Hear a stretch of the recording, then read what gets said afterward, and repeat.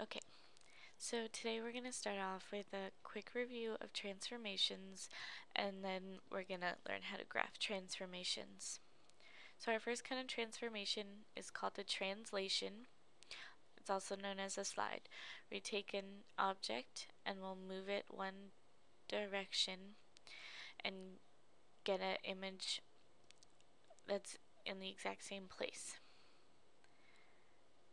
Next we have a rotation, where you take a object and you rotate it around a point. So we're rotating it around this point.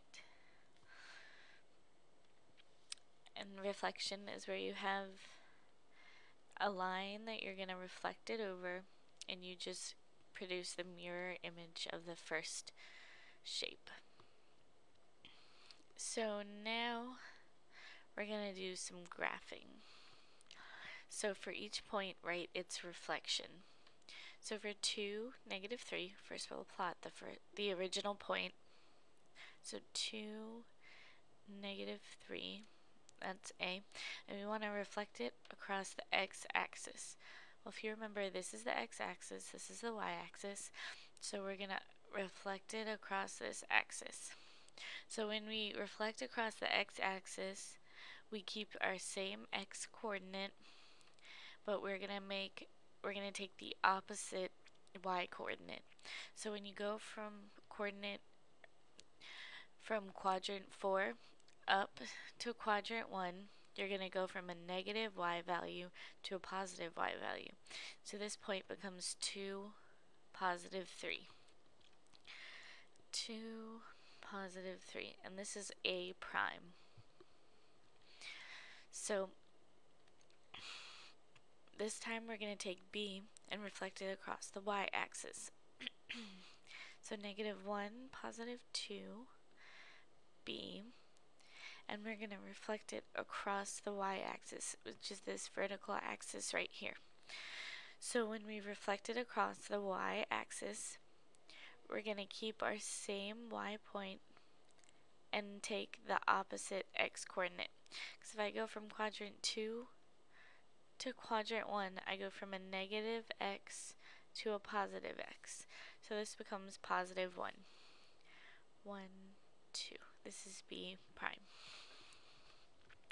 So now we're going to do some more examples. So we're going to find the image of, and so we're going to do whatever they tell us to do, and we're going to produce an image similar to this one.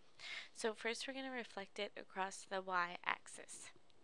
So when we do that, we keep the same y-coordinate. So first we have to find the coordinates of each point. U is 1, 2, V is 3, 2, and T is 3, 4. So we're going to keep this same y-coordinate for each.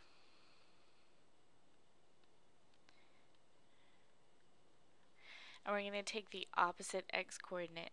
This time, if we go from 1 to quadrant 2, we're going to go from having a positive x to having a negative x. So we're going to take the negative value of each.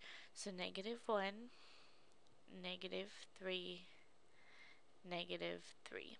So now let's plot this new shape. -1 up 2, -3 up 2, and -3 up 4. So here is this triangle T, U, V, oh no, excuse me, V, U, reflected across the y-axis. So now we're going to translate this shape to right. So when we translate, we're just going to push it over 2 to the right. So we're going to take our coordinates and we're going to add 2 to the x-coordinate, because if we're moving it over right, we're going to increase our x-coordinate by 2. So this becomes 1 plus 2, which is 3. 3 plus 2, which is 5. And 3 plus 2, which is 5. So now let's plot this new shape. So 3 to this point right here, I'll use a different color so you can see it better. This point right here is now point U. V is 5, 2. This is our new V. And T is up here at 5, 4. And that's our translated image. So that's all we're going to do with transformations today. Make sure you come back because we're going to start talking about triangle inequality.